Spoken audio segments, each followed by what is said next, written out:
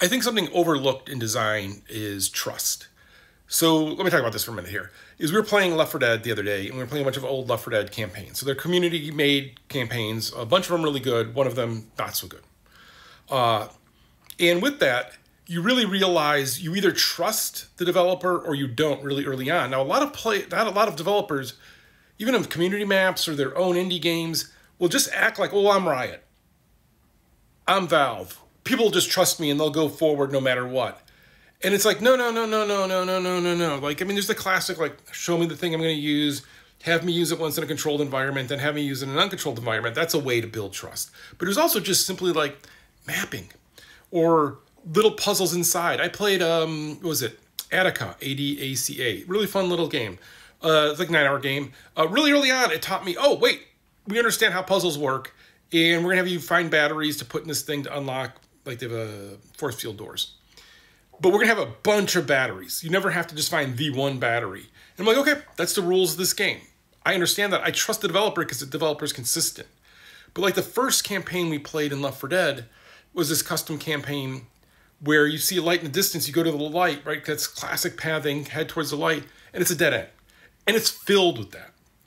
So now I don't trust this developer at all, and I'm kind of just angry at this developer, and this developer's not telling me when something is a gauntlet, right, where we have to keep running and turn something off, or if we have to stand and hold out. And the language they use of the map wasn't clear, and like all of this stuff they were breaking, and we all ended up like, we finished it out of spite.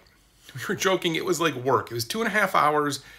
It wasn't fun, but we were just like, no, we're gonna play this. And I rarely call out like community stuff that way, but like, it was just so poorly done that you just got frustrated even when there were cool parts in it. Like each map had a cool part in it, but you would just get frustrated with all the other stuff around it because it wasn't following the rules. And they didn't have a clear design language. We played another campaign that was just like, they had a movie poster in the very beginning and you were in like this dreamlike state. And then you would go in and that was themed for that. Now you give it a lot of latitude all of a sudden because you're like, oh, I get it. This one is this kind of ride. And so of course it's gonna be a little weird and goofy and it's gonna be this kind of experience next time. And you just buy into it and you accept it.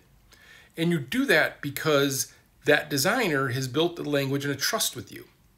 And so really early on, you wanna let players know they can trust you because you're gonna eventually wanna take them on some weird stuff, right? You're gonna show them some crazy stuff. But you can't start with that because they don't have trust with you. They don't have an understanding of your language. They just don't have that kind of relationship with you yet. So think about having a relationship with the player and think about building that trust with them, right? And so from simple things like with Left 4 Dead, all of the original maps early on you have all the guns and the health and everything right there. Not later do we play with that. And that's a small thing, but we don't play with that until later because we let you know like, oh, this is different. We're purposely doing something different here. Because we've built this trust with you of this is the normal way to do it. This is what a holdout looks like. This is like, we didn't have gauntlets in the first one. We had gauntlets in the second one, right? I don't even gauntlets in the first. But it was just like, okay, but we're going to make the rules really clear about this so that you have an understanding of what's going on. And you have to build that with players. And don't look for really big AAA games because Call of Duty like breaks this left and right. This I'm still playing. But like it breaks it left and right because it doesn't have to. It doesn't have to build trust with you because you are just going to have that trust. You are going to plow through no matter what, right? And so think about that with your design and the trust that you can build with a player so that then you can take them into cool places.